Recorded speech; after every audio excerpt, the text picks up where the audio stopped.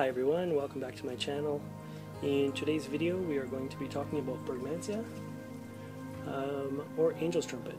Angel's trumpet is a beautiful tropical plant that can be grown in a temperate climate, and with a little bit of care and cultural tips you'll be able to grow one and bloom one that's nice and big and beautiful just like this.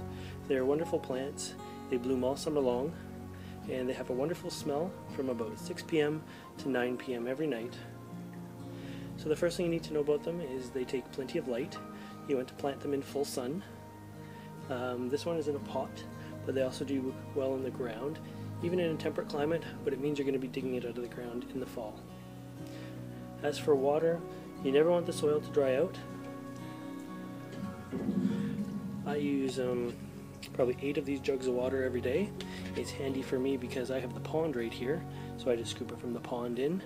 And the ones that are growing in the yard, they have an irrigation system.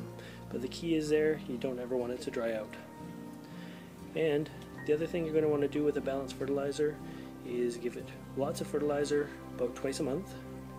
I just sprinkle a handful over the soil and then give it a good watering. And I do that, as I say, 2 times a month, and that's really going to promote healthy blooms. This plant here has got more blooms on than we can count, and right now it's about 6 p.m., 7 p.m., and it just smells amazing. The other thing with these plants is, being they are tropical, they're going to want 50 degrees in the nighttime low, or 10 Celsius. When it starts to get cooler than that, they're definitely going to start to slow down.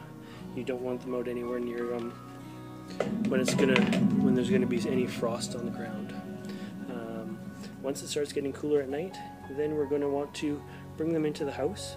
What I do is the ones that are in the ground I'm going to dig up, and this one that's in the pot I'm going to drag in. I have kept them in the greenhouse in the past, but last year I just kept them in the garage. There's a few little windows, not much light. It's an unheated garage, but it never drops below probably 5 degrees, and they just go dormant.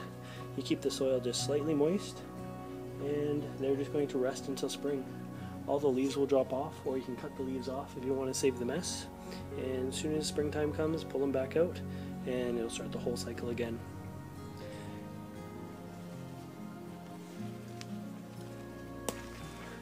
So, I'll show you an up close of the flower here. Beautiful, big flowers. You can see from the size of my hand how big it is, and they just smell amazing.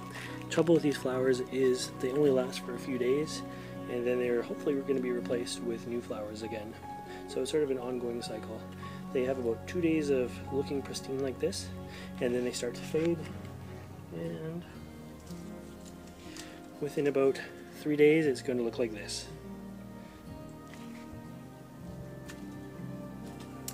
Anyways guys, that is some tips for growing Brugmansia.